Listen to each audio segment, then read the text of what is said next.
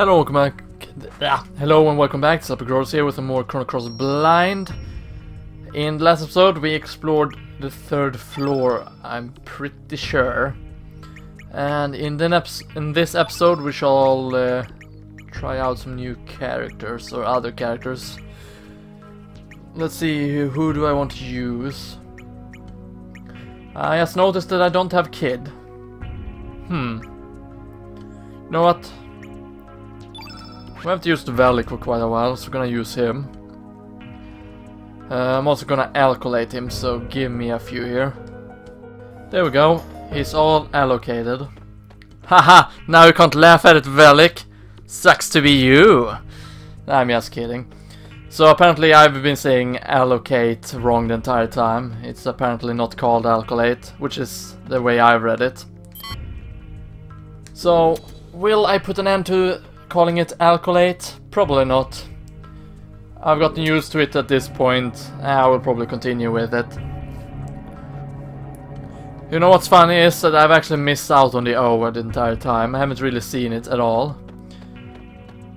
Okay, there's those blue things. Only personnel registered as arbiter may enter. The experiment will begin soon. Please evacuate to your designated position. We will do the same in the case of an emergency. Okay, so it does the same thing. Not allowed to enter floor 4 on that side anyway.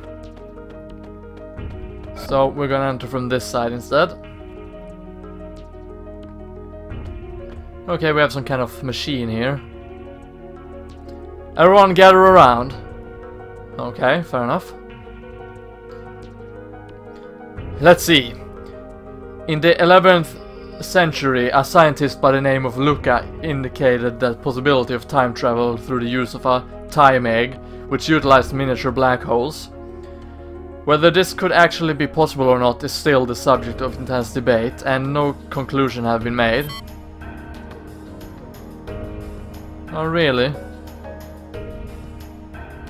According to her theory, by rotating a single point of supergravity, space-time continua can be drawn in, thus making it possible to transform that singular point which pulls in everything else into a ring formation. Using this ring as a gate between dimensions, it should be possible to travel back and forth between various space-time. Fair enough then. I've heard that the time egg already existed during the legendary ancient dynasty. We shouldn't have to rely on theories from an ancient civilization that may not have even existed. We can do this. But it's been said that time was altered using the time egg. That's just a legend. There isn't even any evidence to prove that this ancient dynasty ever existed. The experiment should be starting soon. After we discovered an unusual gravitational field in this barren sea of El Nido, we built several artificial islands and established Chronopolis. This was all done to facilitate our top secret research. But now, our research is about to come to its end. Once the final adjustments are made, the experiment will commence. It's just a matter of time, so everyone should keep up their good work. The chief hasn't returned yet. He hasn't? Then we'll have to hold off until he gets back. To think that time is not absolute, but elastic, relative and subjective. That there can be individual differences caused by changes in time. Perhaps the same people and life forms can even exist in several different space-times. An independent time that flows with a wheel of its own. Ha! What nonsense. No, I don't think that's nonsense. You know, we have different universes and whatnot. We're conducting a simulation of phase metastasis. Oh, I have no idea what that is, but sure. This research center was established under the utmost secrecy by the central regime. Sounds like a bad idea to do that. Will you talk to me? Yeah, you will.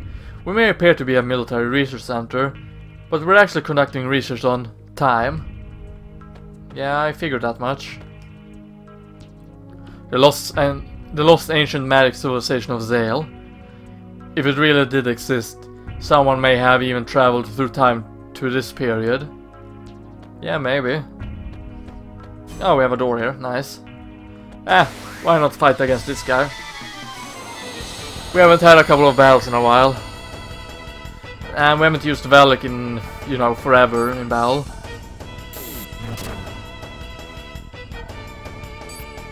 Wow.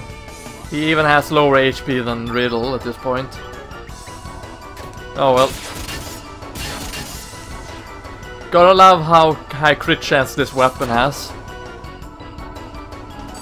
Sadly though, it's connected to the weapon and not Grodus just being incredibly awesome. Okay, so let's try out Valak in battle again. He barely do any damage. It's a bit sad actually.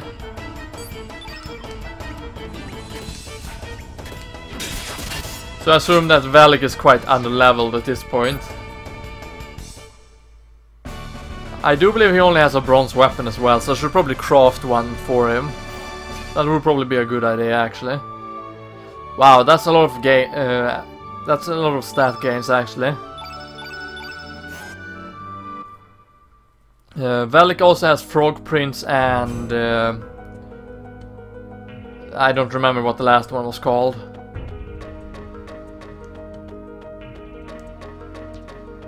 Okay, let's see here.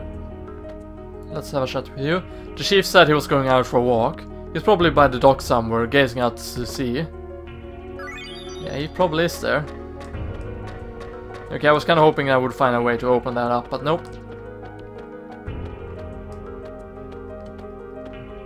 Yeah, and that door is locked. I'm not gonna fight against that one. I'm gonna fight against this one though. Hopefully it's a couple of easy enemies, but we shall see, we shall see. It's just these two, okay. Nothing to worry about then. Yeah, you attack Riddle, go ahead and do that.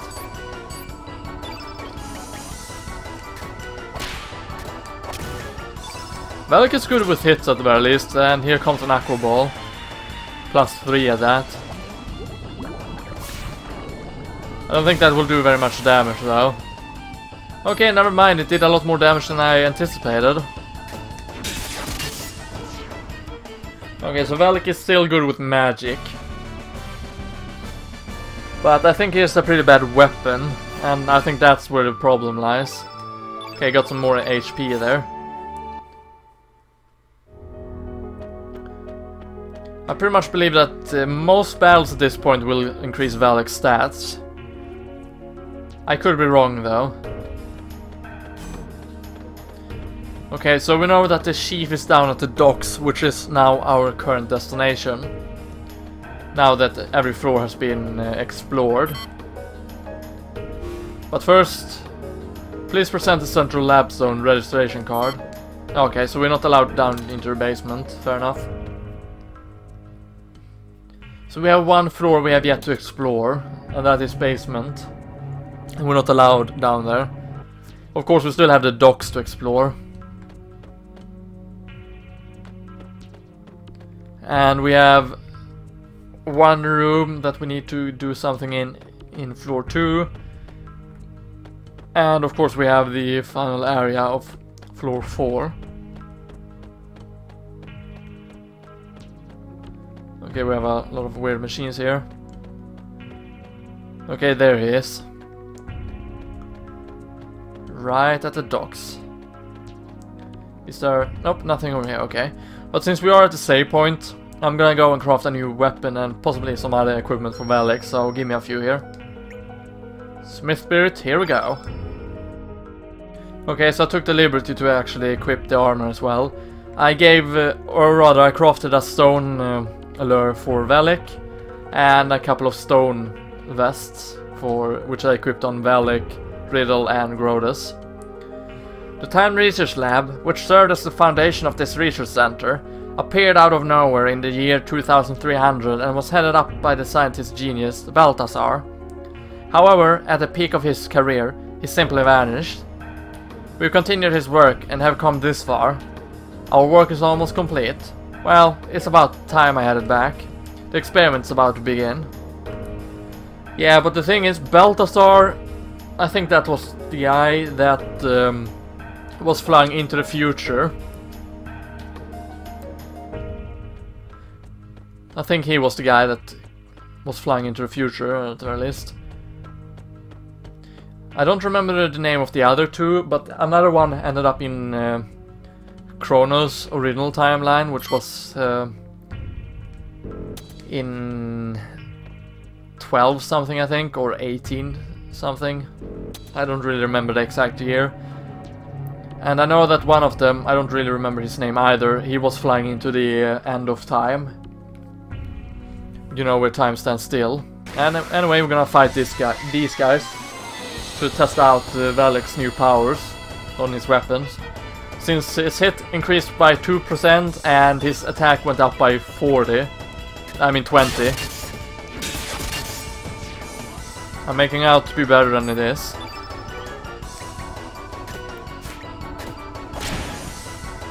Okay, 160. A good thing about the stone weapon in general is that it seems to be able to crit quite often.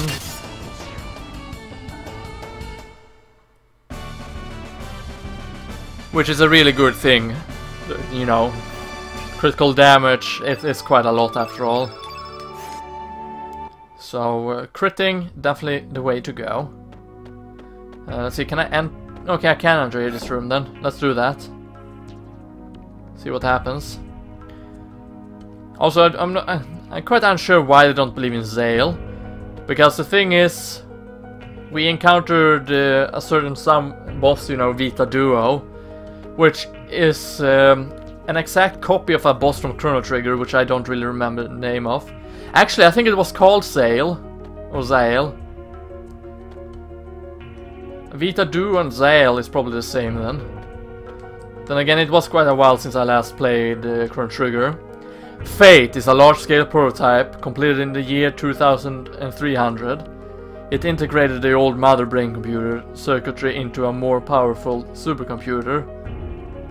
Oh, it's the crazy mother computer that went berserk. The record of fate is exposed. Whoops. Two worlds that are so close and yet so far in nature exist in different dimensions. Under surveillance of the main computer of Chronopolis. Fate. In other words, Fate has always been observing the two parallel worlds and guiding them. Fate has been manipulating the world of El Nido in order to avoid any major change to the history it knows.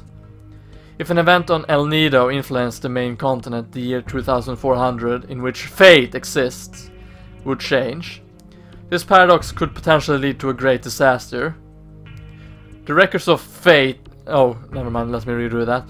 The record of Fate. Fate's terminal collected data from around the world and input guidance directly into the minds of its users. In this discreet way, Fate is able to control the lives of people without them knowing. Guided by Fate, the people of El Nido lead a harmonious life. In a sense, they are nothing more than puppets of Fate. An instruction to the young girl in Arni 01 to give up going the main continent as a poet. An instruction to the man in Arni 02 to give up becoming a fisherman. A plan to avoid any point of contact with the main continent so as not to affect history. However, ever since the formation of the Dead Sea 10 years ago, Fate has been unable to intervene directly with World 1. The best Fate could do was cross the dimension and receive data through the record of fates.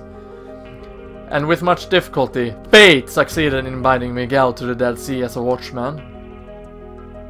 Oh, that's pretty cool actually. This is the observation room. This is where we observe the two parallel worlds. Oh, that's pretty neat.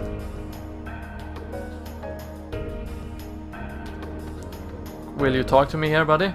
The main computer of Chronopolis is called Fate.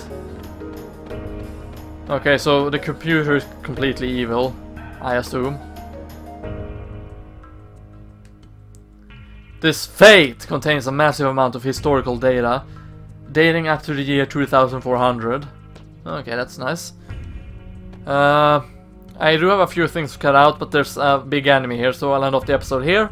This has been LPGrodus. Thank you very much for watching. Stay froggy everyone, and I hope to see you next time. See you then.